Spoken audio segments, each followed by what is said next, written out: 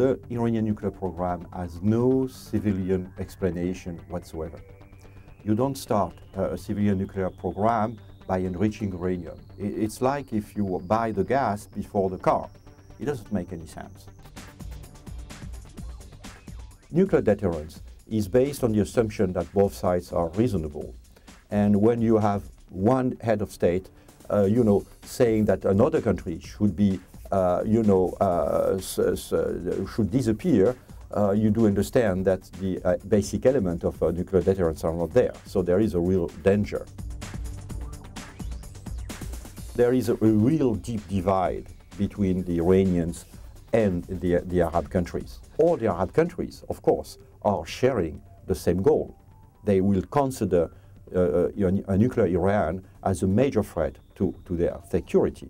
In a sense, you could even argue that it would be more a threat to the security of the Gulf countries than it would be to Israel.